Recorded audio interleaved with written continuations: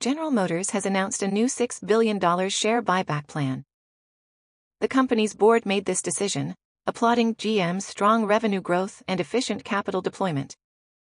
This move follows a whopping $10 billion accelerated share buyback announced in November 2023. The carmaker expects to exhaust the remaining $1.1 billion from the previous authorization by mid-2024. Besides, GM hiked its common stock dividend by 33% in early 2024. The financial results for the second quarter will be released on July 23, 2024. You are listening to Yuan News.